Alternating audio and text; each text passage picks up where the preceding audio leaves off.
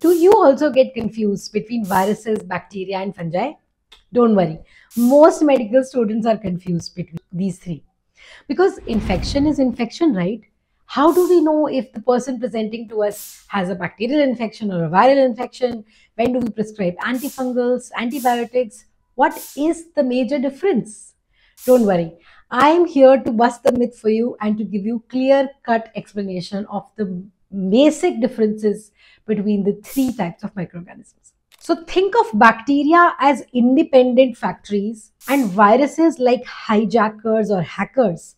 And fungi are the multicellular complex cousins of these three guys.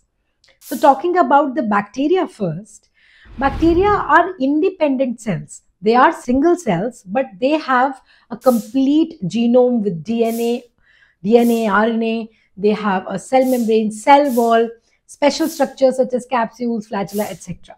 So a bacteria is capable of dividing by itself, transmitting itself, living by itself, even on inanimate objects like surfaces, etc. When they enter inside our body, they can live on their own, and wherever they go and sit, they start multiplying and attacking the cells of our body, leading to inflammation, activation of our immune system. That is why you will see that in bacterial infections, there is going to be signs of inflammation, pus formation, and neutrophils and WBCs are going to rise inside your body. And that is the reason that antibiotics also work only against bacteria, because these antibiotics then attack the cell wall and kill the bacteria, or they attack the genetic material and do not allow the bacteria to produce its own proteins, to produce its own, to cause its own cell division, etc. So bacteria are like hyper independent single celled organisms who can survive on their own. Whereas viruses are like hijackers or hackers. They cannot live on their own. They are simply DNA information which is coated in a protein capsid. That's it. They have very simple structures. So think of a pen drive. A pen drive has all the information, but to run, it needs a computer. Similarly, the viruses need our body or cells of our body to function.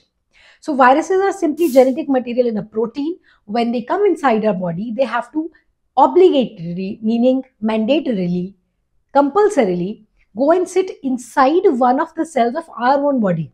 And then it uses the machinery of our cells to produce more and more virus babies. So it is like our cells become virus producing factories. So they have hijacked our own systems. That is why you see that antibiotics don't work on these viruses, and viruses don't lead to the typical signs of inflammation or pus formation like the bacterial infections. And also that is the reason that every time the virus leaves one cell or leaves one body, it goes to another.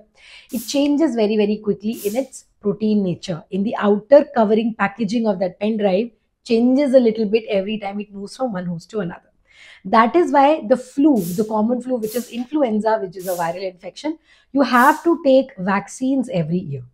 And the mainstay for tackling these viral infections remains vaccines, our own immunity, and against a few, there are some antiviral drugs which have been made in the viruses which don't change their shape and structure so much.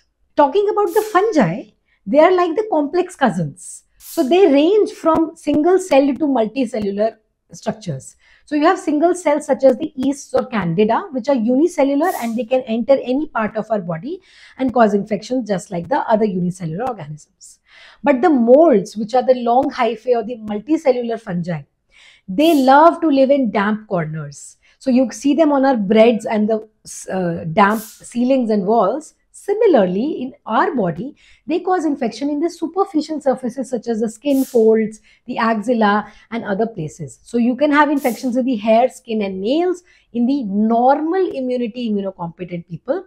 But in immunocompromised people in whom immunity is weaker, because of any other infections, associated infections, which may be viral or bacterial, such as HIV positive people, in them, these fungal spores can go inside the lungs and cause pneumonias and other infections. So think of single cell like candida and think of molds such as aspergillus. So every time you get a patient who's immunocompetent and they have a skin infection, you can think of fungal infections. But in immunocompromised, all systemic infections, including pneumonias, meningitis, and infections of the brain, you should think of fungal infections also. But one thing to note here, that these fungi which are so complex, they're also chronic.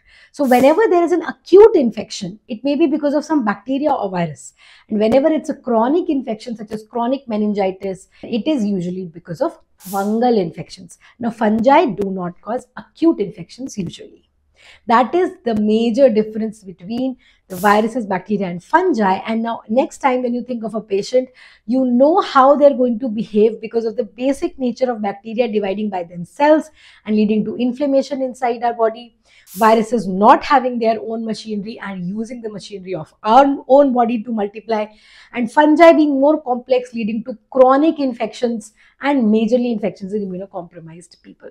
Hope that really helped you get some clarity over the issue. Do follow me and check out more such videos if you want to learn and have crystal clear concepts about microbiology.